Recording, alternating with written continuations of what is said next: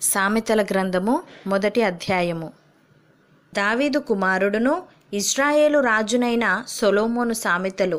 జ్ఞానమును ఉపదేశమును అభ్యసించుటకును, వివేక సల్లాపములను గ్రహించుటకును, నీతి న్యాయ యథార్థతలను అనుసరించుటయందు బుద్ధి కుశలత ఇచ్చు ఉపదేశమునొందుటకును, జ్ఞానము లేని వారికి బుద్ధి కలిగించుటకును, యవ్వనులకు తెలివియు వివేచనయు పుట్టించుటకును తగిన సామెతలు. జ్ఞానము గలవాడు విని పాండిత్యము వృద్ధి చేసుకొనును, వివేకము గలవాడు ఆలకించి నీతి సూత్రములను సంపాదించుకొనును. వీటి చేత సామెతలను, భావసూచక విషయములను, జ్ఞానుల మాటలను, వారు చెప్పిన గూఢవాక్యములను జనులు గ్రహించుదురు. యెహోవా యందు భయభక్తులు కలిగి ఉండుట తెలివికి మూలము. మూర్ఖులు జ్ఞానమును ఉపదేశమును తిరస్కరించుదురు. నా కుమారుడా, నీ తండ్రి ఉపదేశము ఆలకింపుము, నీ తల్లి చెప్పు బోధను త్రోసివేయకుము. అవి నీ తలకు సొగసైన మాలికయు, నీ కంఠమునకు హారములనై ఉండును. నా కుమారుడా, పాపులు నిన్ను ప్రేరేపింపగా ఒప్పకుము. మాతో కూడా రమ్ము, మనము ప్రాణము తీయుటకై పొంచియుందము, నిర్దోషి అయిన ఒకని పట్టుకొనుటకు దాగియుందము. పాతాళము మనుష్యులను మింగివేయినట్లు వారిని జీవముతోనే మింగివేయుదము.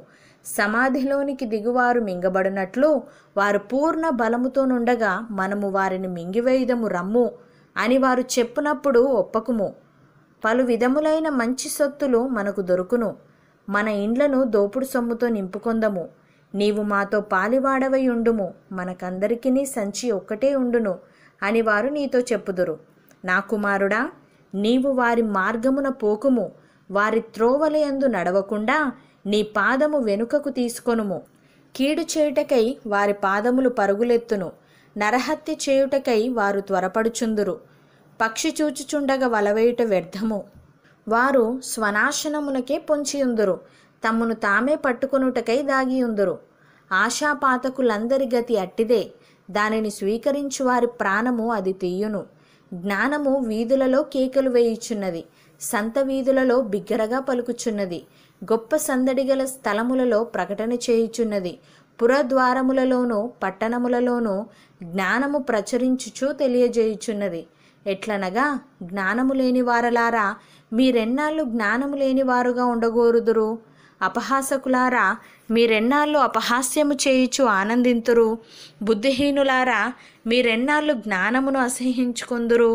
నా గద్దింపు విని తిరుగుడి, ఆలకించుడి. నా ఆత్మను మీ మీద కుమ్మరించుదును, నా ఉపదేశమును మీకు తెలిపెదను. నేను పిలువగా మీరు వినకపోతిరి, నా చేయి చాపగా ఎవరునూ లక్ష్య పెట్టకపోయిరి. నేను చెప్పిన బోధ ఏమియో మీరు వినక త్రోసివేసితిరి. నేను గద్దింపగా లోబడకపోతిరి. కాబట్టి మీకు అపాయము కలుగునప్పుడు నేను నవ్వెదను, మీకు భయము వచ్చినప్పుడు నేను అపహాస్యము చేసేదను. భయము మీ మీదికి తుఫాను వలె వచ్చినప్పుడు, సుడిగాలి వచ్చినట్లు మీకు అపాయము కలుగునప్పుడు, మీకు కష్టమును దుఃఖమును ప్రాప్తించినప్పుడు నేను అపహాస్యము చేసేదను. అప్పుడు వారు నన్ను గూర్చి మొరపెట్టెదరు గాని నేను ప్రత్యుత్తరం ఇయ్యకుందును. నన్ను శ్రద్ధగా వెతికెదరు గాని వారికి నేను కనబడకుందును. జ్ఞానము వారికి అసహ్యమాయెను. యెహోవా యందు భయభక్తులు కలిగియుండుట వారికి ఇష్టము లేకపోయెను. నా ఆలోచన విననొల్లకపోయిరి, నా గద్దింపును వారు కేవలము తృణీకరించిరి.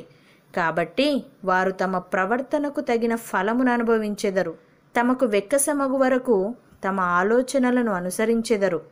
జ్ఞానము లేనివారు దేవుణ్ణి విసర్జించి నాశనమగుదురు. బుద్ధిహీనులు క్షేమము కలిగినదని మైమరచి నిర్మూలమగుదురు. నా ఉపదేశమును అంగీకరించువాడు సురక్షితముగా నివసించును. వాడు కీడు వచ్చునన్న భయము లేక నెమ్మదిగా నుండును.